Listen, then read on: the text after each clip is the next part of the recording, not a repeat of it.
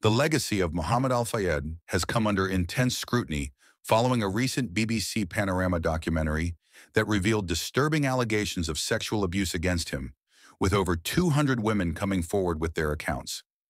This revisitation of Al-Fayed's controversial history has ignited discussions about his connection to the late Princess Diana, particularly regarding the warnings she received before forming a relationship with him. In the summer of 1997, as Diana vacationed at Al-Fayed's villa in the south of France, journalist Richard Kay, one of her closest confidants, attempted to caution her about the Egyptian millionaire.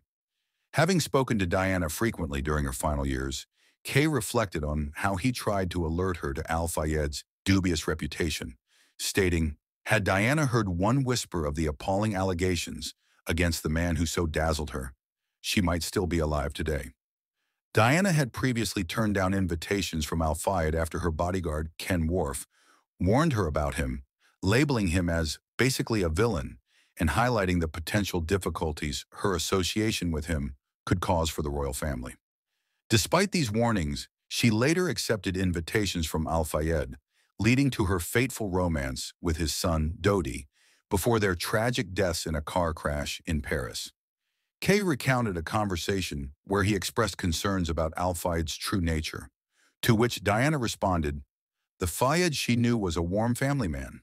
However, Kay's warnings fell on deaf ears as Diana sought to understand the press's negative portrayal of Al-Fayed, leading him to declare, "Because he is a sleazy man."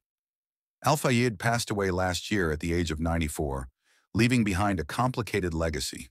Following the recent allegations, Harrods, the iconic department store he once owned, issued a public apology to any women who experienced abuse at his hands and emphasized that the culture within the store has transformed significantly since his tenure.